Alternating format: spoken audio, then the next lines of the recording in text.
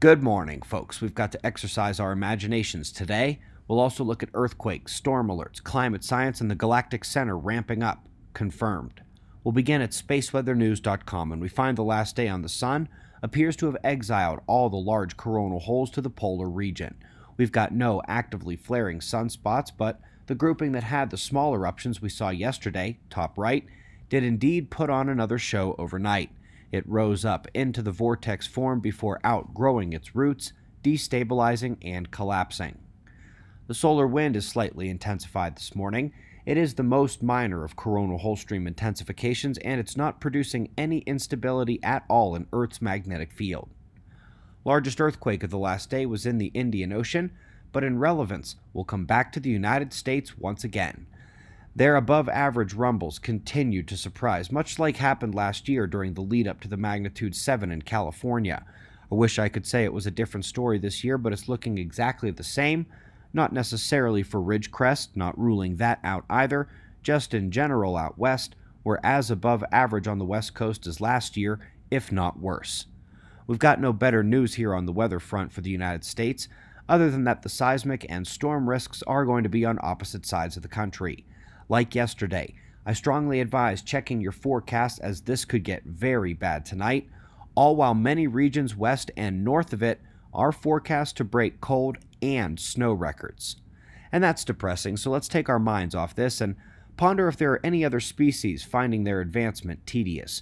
If some intelligent ones were nearby, wouldn't it be great to talk to them? In a new work, they sought to dive deeper into Drake-like equations than ever, and concluded that several civilizations like ours, or more advanced, exist in the galaxy today, with the closest being potentially only 7,000 light-years away. It's most likely to be around a low-mass dwarf star, and the problem is, even 7,000 light-years being just a hop, skip, and a jump inside the galaxy, it's still way beyond communication ability at present.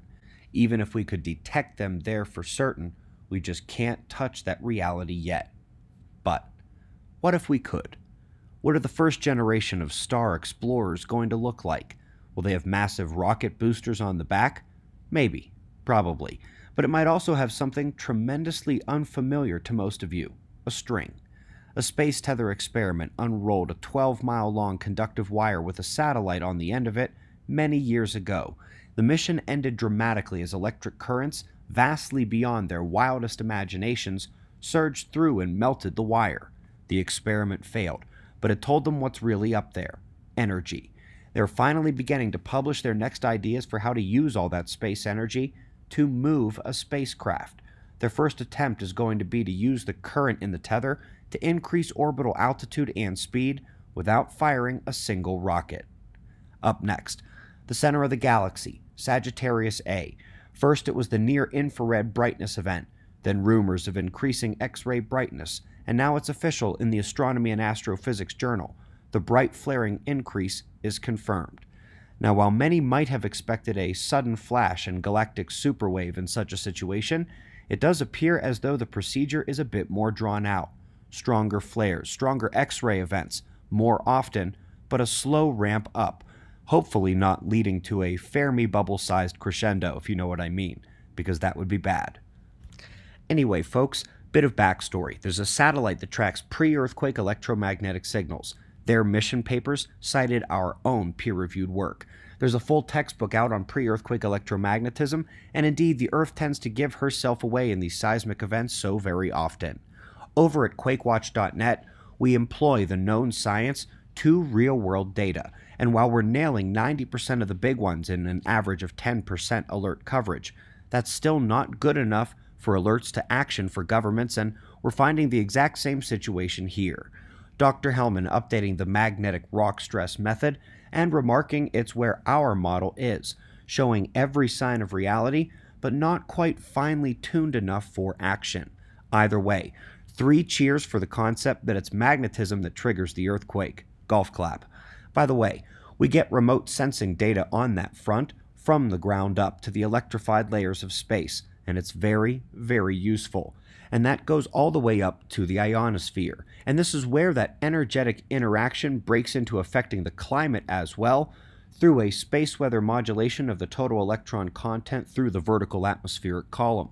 And when examining the critical frequencies of various layers of the ionosphere, you can only conclude that only a penetrating electric field from that same space weather could be causing the effects that you see during solar storms.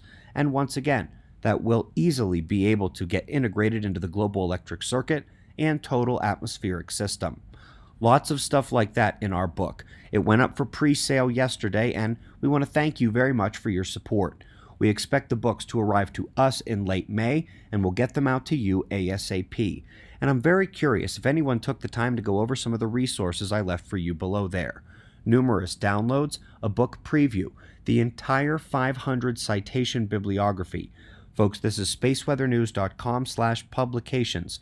Pre-order today for everything on how the sun affects the climate, earthquakes, your health, technology, and as we mentioned yesterday, there's a brand new Chapter 8 on extreme solar activity and Earth's catastrophe cycle. We greatly appreciate your support. We've got wind map forecasts and shots of our star to close, and of course, we'll do this all again tomorrow, right here, but right now it's 4:20 a.m. in the new Valley of the Sun. Eyes open, no fear. Be safe, everyone.